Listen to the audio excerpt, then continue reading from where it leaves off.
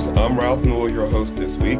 I have with me Dr. Philomena Mantella, president of Grand Valley State University. Before we get into the boring stuff we're going to talk about, I just want to take an opportunity here to get to know you a little bit of outside the ivory towers. So we have a few questions to help enlighten our audience about you. So I can avoid this topic later in the interview. What is the one question you wish people would not ask you or ask you less? Well, I'm the first female president at Grand Valley, so I usually get that question. So that asking less. I'm a leader in the university. I have my own style. I would love if that would get asked just a few times less. Okay. I could understand that one. Where did you grow up? I grew up in upstate New York in a small town, south of Syracuse, New York. Oh, really? Okay. Yeah.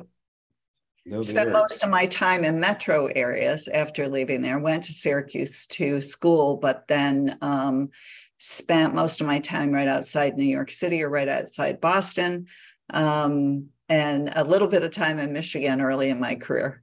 Okay. So what do you think about Jim Boeheim retiring?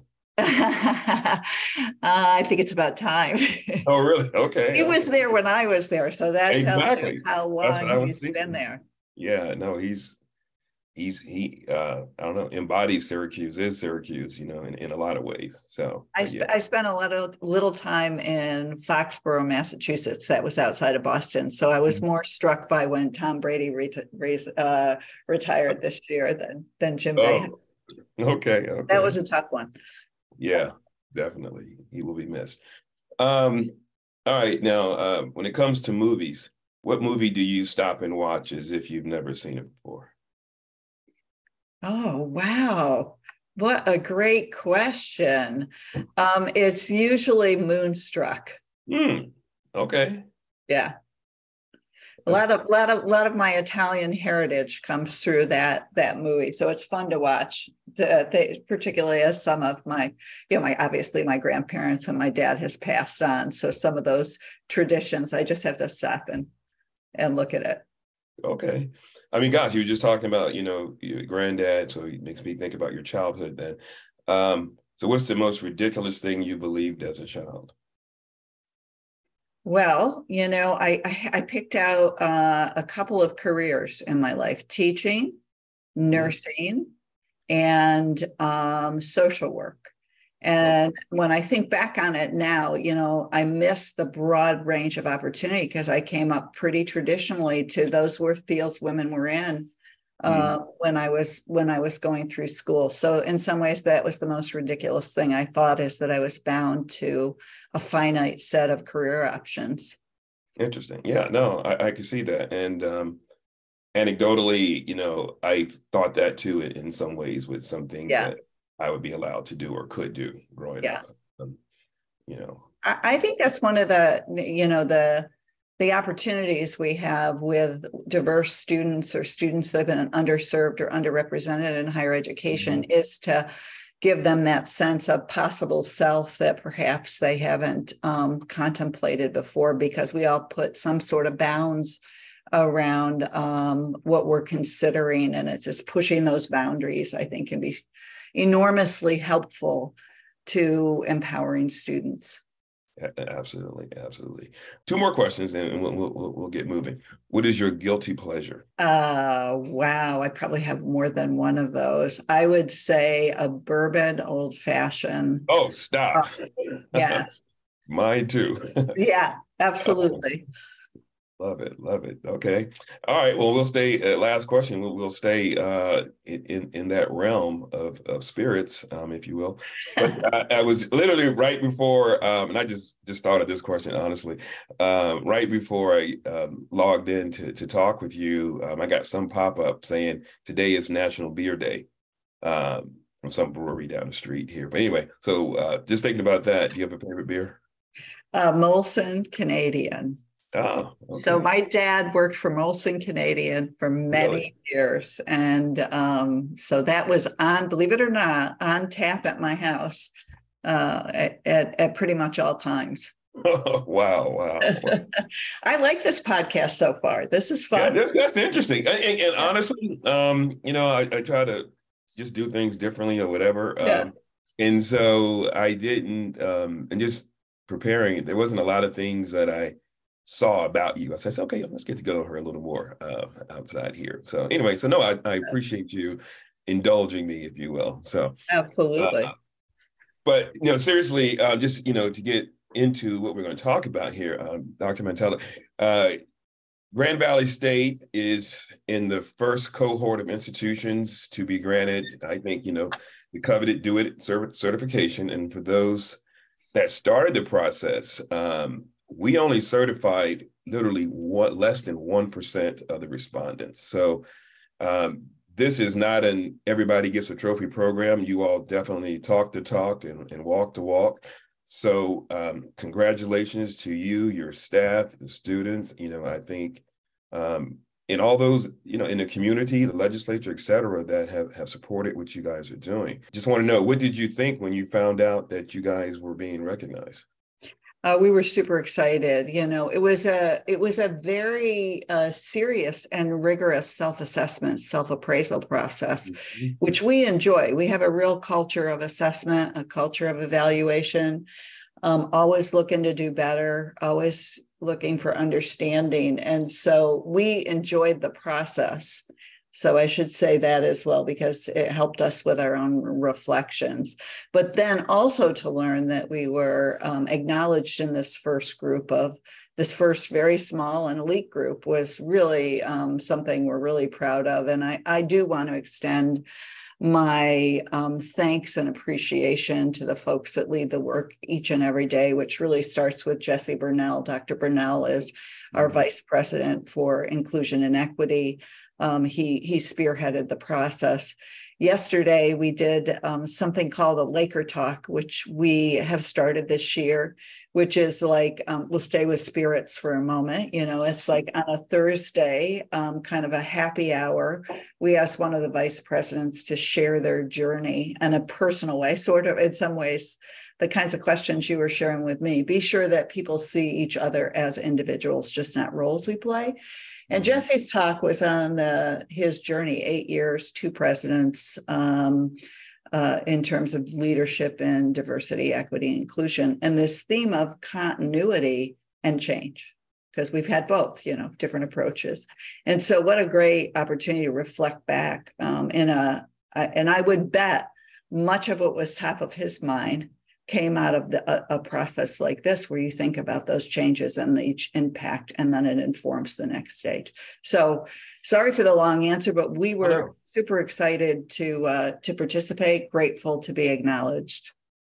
Yeah, and you definitely hit on something. It is, I think, like I said, we started with 300 some plus schools, and then some didn't complete the first level of evaluation, but I think we lost a good chunk when they really had to do that work to go back and do that self-evaluation and provide that information. And then that information was scrutinized by a third party independent to us and the researchers, who validated what you did. So so yeah, again, congratulations on that. Thank you. You're welcome. And I don't want to for the audience here delve too much into the write-up that we did in Diverse. It was in our February 16th edition of this year. So I definitely encourage you to go online to read about it and to learn more about, some of the things that, were the pluses at Grand Valley that, helped them get this recognition. But when I was reading that article again the other day, one of the things that stuck out the most to me was a quote from one of your professors, and I hope I say her name right, Dr. Chastity Bailey Fakori, who said, it's important to have a president who sets the tone for the work. And yeah, that just totally simplified it for me. I think I've said that to people all along in this journey for me of working and looking at diversity in higher ed for 30 years, that, that it starts at the top. And for those that aren't aware, we'll just quickly go over them. The DOIT certification looks at 4 core pillars, and number one is institutional leadership and commitment. And so I think what you said earlier about Dr. Bernal, going through the archives and looking, we have talked with him, and he's been quoted a number of times over the years for some of the work that he's doing, including yourself. The second one was institutional curricular and co-curricular accountability. The third being institutional climate, and the fourth being institutional representation and composition. And so, when you dig deeper in those and you look at the areas that are looked at in there, you guys, definitely embodied all 4 pillars. So somewhere in here is a question. So in the aftermath of the George Floyd incident, you issued a 15-point charge for racial equity. And again, when I look at that and look at all those points, every last one of them fell as a component under one of those 4 pillars. So can you talk about a few of those pillars that you guys implemented that were the most difficult so far for you guys to achieve or get off the ground? Yeah. Thank you for the question. So one of the things that we wanted to do is call on our broadest university community, and not call them in spirit, but call them in action. So you pointed to the 15-point plan. We wanted to be quite specific about what we wanted to achieve in the areas we felt work could be done. And Jesse mounted a network, and we call them that because they came out of every level of the institution. It wasn't something that was kind of bureaucratically structured or organized. Networks of support. We wanted to know where people's passion were. We wanted to involve people that have longstanding been engaged in the work, and we wanted to bring newcomers to the table. And we worked through those 15-point plans. My honest answer to you as president is setting the priorities was the hardest part, because we had finite time. More than finite resources is finite time, to really accomplish all the shifts. And every time I meet with a network of advisors, I would say, help me understand where we can begin, where you need the senior leadership to begin, where grassroots activity could move forward, and can we begin to level that work and chunk that work so that we're moving on multiple fronts, but it's not so diffuse that we can't measure it, we can't understand it, we can't lift it in our institutional ethos. And so that was without a doubt the hardest part of the work. And, some things did lift forward. One was moving from advisors to accountability. And you mentioned that word in, I think it was your pillar 2. And it was really important and this started with the evolution of the structure that Jesse has led, which is at a senior level. He's both the vice president for diversity, equity, inclusion, and the chief of staff to the president. So very senior level position.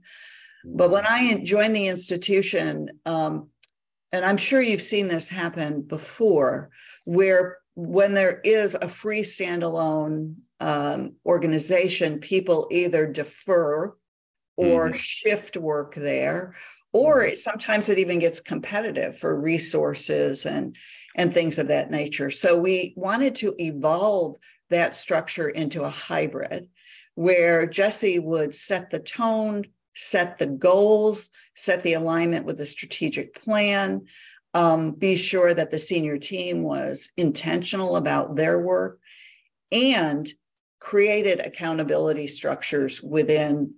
He cannot specifically be sure our faculty hiring is diverse. He can monitor it, but the provost has to feel accountable for that. Our vice president enrollment has to feel accountable for the educational equity gaps we have in retention or completion rates. So structurally, we have leadership.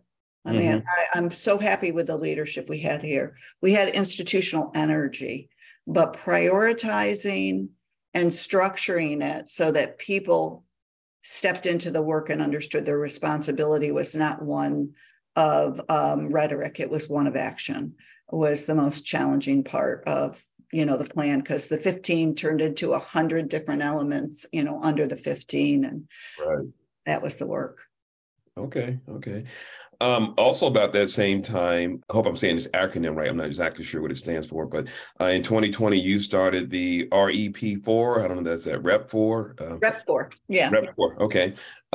So please tell us about that and let our listeners know how they can get involved and learn more about it. Oh, thank you. I'm happy to, because we're at this moment now where we're thinking about how to scale Rep 4 because we think it has great promise. So, I made this comment earlier in my introduction that students need a sense of possible self. So when I came to the university, I had the good fortune of spending the last 10 years in what I would call an educational startup within an institution. I was at Northeastern University. I led a separate instance of the university where educational innovation could be done. And I had a fabulous network of folks that I'd met through the years that I wanted to expose to Grand Valley and for Grand Valley to really understand from them. So Rep 4 grew out of really a convening on the future of education. And in that convening, and this won't surprise you if you've been in education for some time, we had Google's educational evangelist, we had Sony's head of education and training, we had the president of the Kellogg Foundation. We had strong leaders. We had some of the best innovators from the region nationally. But the most compelling voices in that room were the student voices. And we had high school students and we had college students. And this was about educational equity. It was about the future. It was about the individuals we're leaving behind or we're poorly serving. And so we left that room saying we are going to be focused on action, which is a theme of mine. We are going to work in the interest of the public and not work so that we find some wonderful thing that we want to hubbard and keep close and not share because there's too many people to be served. We want learners to be at the center and we want to not do this for our communities, but do this with our communities who are really living the experiences that we're seeking to really address. So we did a proof of concept. Rep 4 has 4 components. It is a learner summit. It is a set of institutions that agree to take these learner-inspired ideas into educational reform. It is a national convening where we expose, anybody that wants to see the work. And it's a platform where we're keeping track of our journey of elevating student voice. And so Rep 4 in its simplest concept is an alliance of institutions that are intentionally diverse, that we have HBCUs, we have a community college, we have a research institution, we have regional, we have a system. We're intentionally diverse. And we're doing work to move educational equity and move learners to a higher level of student success. And we're using their gifts, and that's what I call them, their gifts of the things we need to work on as part of our educational reform. So that movement, we've got 7 institutions. We represent 200,000 learners, and we are connected to community agencies and high schools in its 4th year. And we are now at the point where we have to consider how we're going to scale. Are we going to invite others? Are we going to produce the toolkits and what we've learned? So we're exploring those really big questions. So what I would say to your listeners is if you're interested and inspired by the work, just reach out to me and we'll talk about the opportunities that are there. There's others in this work, so it might be networks that are helping others build, like what can diverse and higher education help us do, and what can we help you do to elevate, or Excellencia, or whatever. Yeah, we work with them too. So yes, no, definitely. We should have some conversations offline about it. I just happened to just catch that. I don't even know where. Somewhere I was reading. I was like, oh, this is interesting. Yeah. Which kind of, leads me to my next question then. Why are you so passionate about first gen students and those from the underserved communities? Yeah, I mean, I think it's, first of all, I do believe it's what education's about. I get really frustrated when I hear people say things like we don't have enough talent because we are leaving so many people out of the knowledge economy or allowing their educational pathways by not relating to other educational pathways more seamlessly, kind of create these ceilings. So one, I think it is the mission of education. The social mobility mission is very core to me. I too am a first-gen student. You know, my dad that I referenced early on, who ended up as a vice president for marketing for Molson Brewery in Canada, he had an 8th grade education, had many failures along the way. So resilient, such a experiential learner. And what we see is we see that promise in individuals of all backgrounds, but we understand that the structures of systemic inequity are really inhibiting the equality of opportunity. And so it's kind of where I live. It was my own experience in some ways. It's where I get the most joy. Yeah, I agree with you. I can definitely see that. You know, currently, as you know, there's a major attack on DEI, and you're no stranger to that. You've been around long enough to see that see some of these attacks come full circle. I just think back, was it 20, 30 years ago, everything was anti-affirmative action. Now it's DEI, but it's the same stuff. And when I was, Googling you on our site, I saw that we covered you back in 2007 in Diverse when you were at Northeastern. And I'm sure you recall the thing that we were covering then was the Ujima Scholars program that you guys had, which offered scholarships to African-American students to help boost enrollment. But eventually you guys had to open it up to white students to avoid becoming a target of anti-affirmative action lawsuits. So what lessons can you take from that experience and advise your colleagues on today, since, some of this stuff is under serious attack again? Yeah, I mean, and some of the laws, even the laws in the state of Michigan around what you can do with admissions and what you can do with scholarship aid provide constraints that we have to honor, we have to be aware of, we have to work to move. I think if they're not serving our public interest and our people equally. And so, so one thing is say, I'm probably, a lot of people start with this sentence, which is stay true to your values. If in fact, we know students have equal promise and we know the outcomes are different and we know the system serves them differently, then you can't apply, a similar strategy, which is kind of where the DEI attacks come from in my mind, is that somehow by doing X, we're removing the opportunity to do Y for a majority population. And so I think that staying true to our values, just last week, we pretty well raked through the coals in the conservative media around commencement celebrations that we do based on, students' connections with our affinity centers or their identity.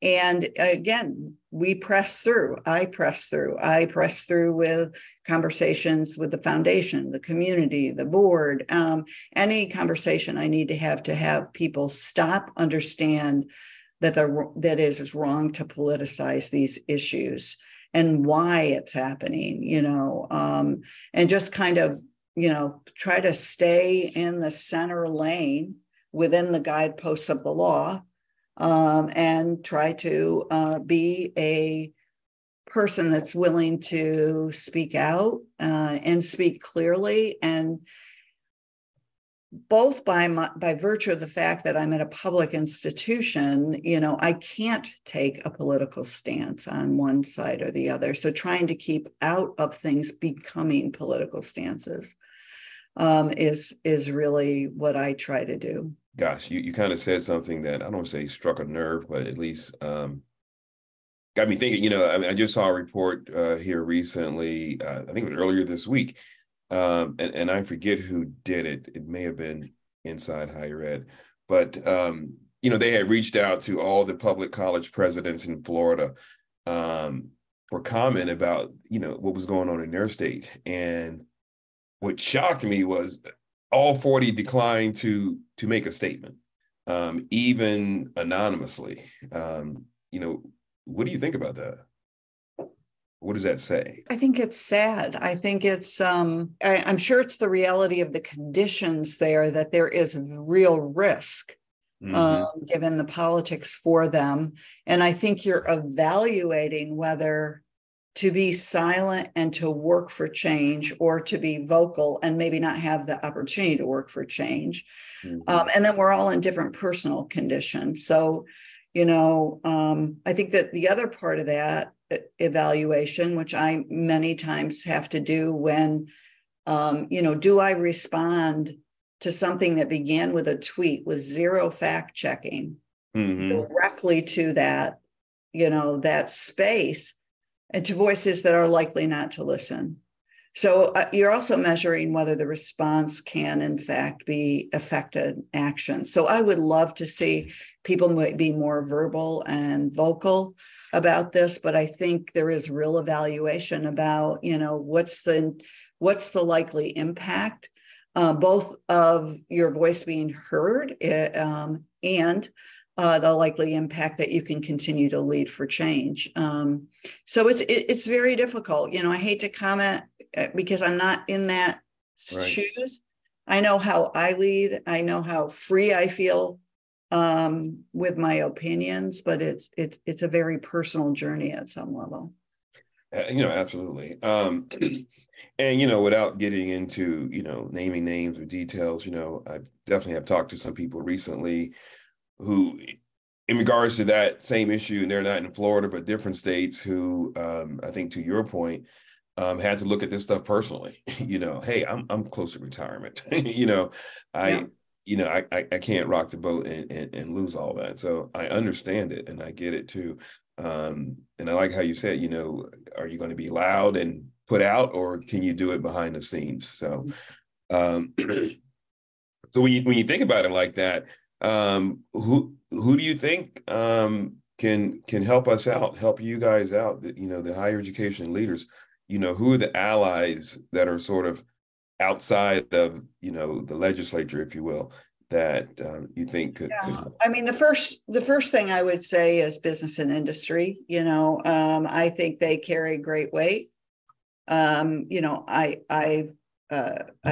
co-authored with the president of Excellencia a op-ed we're hoping someone will pick up about the fact that if you just look at the mere number of students, Latino students, who are in our public universities and close the equity gap, I think the number is, I hope I get it right, was we would put 2 million more people into the workforce, and we would diversify the workforce.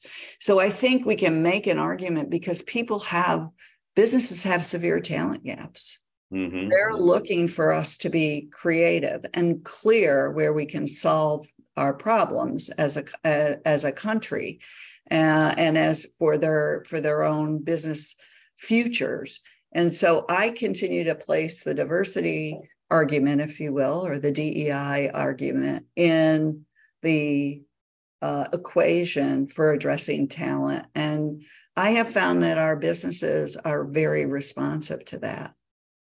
Yeah, no, I echo that like 100%. I literally just had that conversation earlier this week, and I was telling someone, anecdotally, about it was about 20 years ago that I was at a board conference for Fortune 500 companies who were trying to connect with higher ed. And some of the things that they were doing was they were putting a lot of scholarship money into getting, diverse students into the pipeline. And the other thing was singling out institutions that they felt were not preparing students for a diverse workforce, and not literally recruiting there. And they literally called out a few institutions who, have since made changes. So I agree with you 100% that it will take, Yeah. corporate America, speaking up. Yeah. Yeah. I'll give you two quick examples of, if you think of the problem we have with gaps in the nursing workforce, Yes. real serious national issue. We had worked with Corewell Health, who is our largest employer in Michigan, believe it or not. It is a very large health system across the state. And we approached them and they approached us. They said, how many more nursing students can you produce? We're really in pain and your graduates are wonderful. And we examined what the current condition is. And what the current condition is that there's traveling nurses. So they were up, they were paying premiums. And maybe not such equitable premiums, because the people who are in the workforce permanently, striving every day, are getting less than perhaps a traveling nurse to fill a gap, right? So there was bonusing, but that was all within the confines of the existing workforce. So we said, hey, why don't we do this? Help us resource to get faculty to be able, because nursing is very structured. You have to have a certain ratio of faculty to students. You have to have a certain amount of resource that's supporting them. You help us resource that for the first 5 years, and we'll make a commitment to sustain it in perpetuity as long as we need nurses. Gave me the time, right? Because it's tough when you're trying to think about faculty lines and, and tenure and the kinds of things. It gave me 5 years to really address what the change that was needed. Right. Then, so half of that money went in infrastructure, half of it went to scholarship. So we've been able to draw a more diverse nursing pipeline because we've been able to take the cost of the nursing years down to zero. So by the sponsorship of the organization, in which they will have a guaranteed job and they make a commitment for 2 years post-graduation. And I have another program like that. And in each case, it diversifies the pipeline rather than just addresses the finite condition of competing for what exists. And so I think we can do a lot more there. And the more we tell that story and the more people see the benefit and value of that diverse pipeline, the more I think we'll get a larger lobby. Right. In that pipeline, I mean, that is, I think what you guys were trying to achieve in other schools. When I say trying to achieve, it's like back when you were at Northeastern, the OGMA scholarships. Right. You guys had it there. Everybody else has had other similar programs, to open up that pipeline. And, go back to your time there when you guys had to be preemptive, if you will, to avoid a lawsuit of opening it up to white students. And now looking at things that, there's some colleagues out there of mine in higher ed that are doing preemptive things, if you will, now in light of the attacks on DEI. And so I'm just wondering, are you guys doing anything? Or are you hearing of other things that other institutions may be doing voluntarily to sort of, I'll say, water down this commitment to DEI in light of, what they think may be coming down the road? What I hope we did when I was at Northeastern, which as we welcomed students from other backgrounds, diversity was still very much our focus. And so we looked for students who had spent time in the work of diversity, were interested in social justice topics and missions. So whereas the program was technically opened, the mission of the program to inspire diverse communities and have a reverberating impact was maintained. And so I would hope, I don't have examples to draw from to say these are changes. I think those happen. If they're happening, they probably happen quite quietly at institutions. But I would hope that, we sort of stay on mission, which includes, equity and social justice and supporting the learners that have an inspiration and promise and appetite for education. Right, right. I mean, you're fortunate. I mean, I'll be honest. I would say to be at a public institution in a non-red state. I guess maybe I could say Michigan is purplish Purple. blue, kind of like that. But even still, you guys have had things in the legislature the past few years. I think many of which appear to have failed or died or still making their way through in regards to anti-DEI stuff. At the institutional level, I'm talking about the public institutions there. Is there anything that you all have done to help fight those bills, or have, people kind of been silent, if you will? I mean, just wondering. I think, I can't speak for the other institutions specifically, but I think, and Michigan's organized, we're not a public system, we're organized independently. Okay. With different boards. And so we don't come together we come together as an association and twice a year. But I would say for myself, we continue to work with electeds. We continue to, build the business interest around diversity.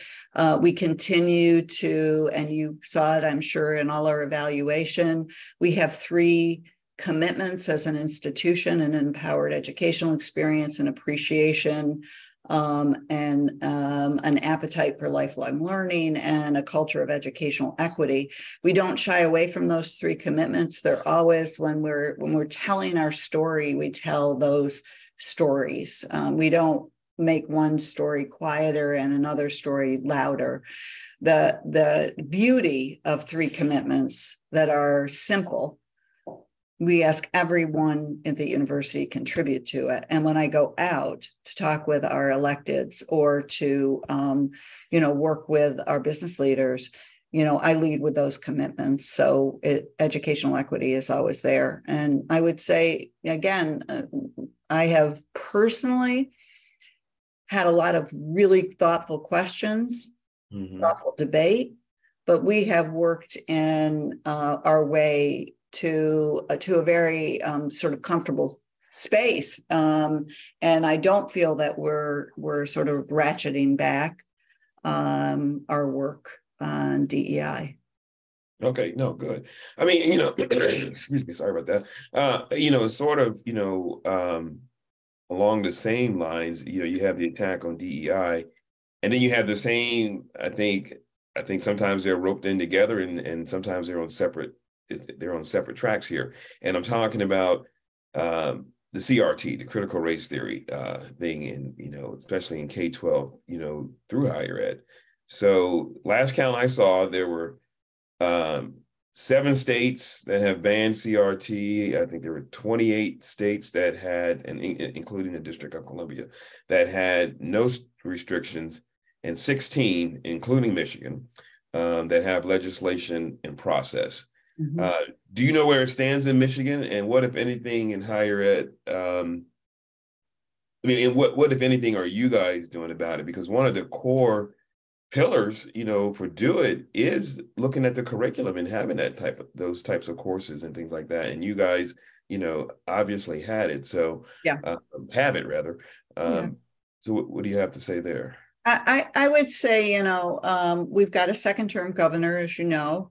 Mm-hmm. We have, for the first time, and I think like 40-something years, we have both the governor's party and the legislative majority aligned. So I will honestly tell you, there may be proposals out there. They have not elevated to one where, when I sit with electives, and because we've come out of an election, I've done that pretty regularly every week.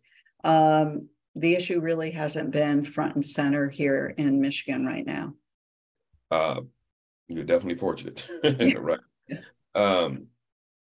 Okay, well, like I said, we're getting close here to the end. One question for you: what is the one story about Grand Valley that you would love to tell, but you rarely ever get a chance to? You have great questions. I have to remember that one. Okay. I think Grand Valley has, I would call it the success of change at Grand Valley. That's the story. We're 63, 64 years old. The institution has evolved, starting with liberal arts only, into a wide range of professional education. It serves every county in Michigan. We are an increasingly diverse community. We have redone our college structures through the years. We have opened locations, started in Allendale, and now we have as many students in Grand Rapids. So we have an urban and a suburban location. And all of those changes have had positive results. And I take zero credit for them because they were my predecessors. But the agility an institution gets from changing and seeing changes, something that can yield positive results, makes them more able to consider and to move in tumultuous times. So for me, the basic structure and history and agility of the institution makes it an incredibly special place. And then the opportunity to serve students at a price point, our in-state rate is about $14,000 in tuition, very different from my former institution. So just the opportunity to really reach and support fully is much greater. So agility and access are the two stories that I would tell. Awesome. It's great. And I'm just, I wasn't even going to ask you this, but you just reminded me of some of the stuff that I was reading when you talk about reaching every county. And I was very impressed with, and correct me if I'm wrong, how I'm looking at this, but you had some programs where if you were a veteran in Michigan, that you could go to Grand Valley, I don't know, at a reduced rate or for free, if and that you were attracting students that I'm saying maybe had credits at other institutions but hadn't finished their programs and things like that. I was very impressed that you seem to be trying to, like you say, serve the entire state. And so what's the impetus for that? Why are you guys doing that? That's our mission. I mean, it's that simple. That's our mission. Okay. And so when we have institutional debates about those programs, like, is it wise? The veterans, we'll use that as an example. The veterans promise is really, if a student elects to serve, that they have an admissions spot when they come to Grand Valley, when they return. And our veterans, when they're 4 years in service, when they have to come back and find their guidance counselor and their transcripts and all of that. So as they leave, we set that place for them. Most veterans return to their home state. Most of the criteria to serve in the military, it requires that you have, not had any probationary or dismissals at your high school. That there is criteria for service that is very aligned with the spirit of finding students with promise. And yet we set up these artificial barriers. So what do veterans do? They go to the easy access institutions and maybe don't look with a range of choice. We are looking in every subpopulation for the barriers. And we're trying to really identify those barriers and address them. And when you do that, you've got to dispute myths, right? In each of these cases, like, what does this mean? What does it mean to average grade point? What does it mean to entry criteria? What does it mean, et cetera, et cetera? Or even working with our 8th grade pathway students to give them handholds through high school and support for them and their families and criteria they need to meet every year, but it's not the same admissions process. They are admitted and they have criteria to fulfill in order to maintain that admission. So we just have to address each item to serve our mission. This notion that we set up one structure, everybody starts in the fall and everybody goes through a term and everybody's evaluated the same way and everybody goes through with an unbroken rhythm it's false. It's false. Right. No, thank you for explaining that. Like I said, I was impressed by it. I was like, okay, wow, this is good. But, we couldn't talk about everything. So you just kind of presented an opportunity. Yeah. But hey, thank you so much for your time. I am, again, congratulations to Grand Valley for, being one of the first schools to get the DOIT certification. We'll be recognizing you guys next week at the NATAHE conference. I don't know if you're going to be in town, or if you're going to be at the ACE conference, or which is actually a meeting like right down the road here. Yeah. But yeah, congratulations to you, and we'll definitely pump you guys up, if you will. Thank you. And on a personal note, my neighbors, sort of here since the pandemic, we always get together now, like for happy hours on Fridays and things like that. It was something that the fruit that bore from everybody, sitting here at home, it actually made us a better community here. But tonight's happy hour, I said I was going to bring some beer. So I usually bring IPAs, but I'm going to go get some Molson today. All right. Thank you. In honor of you, and bring that to the group. So I appreciate it. Yeah, no, and I appreciate you being open and sharing that with us. And again, congratulations. And we say thank you to you, Dr. Mantella. Thank you so much.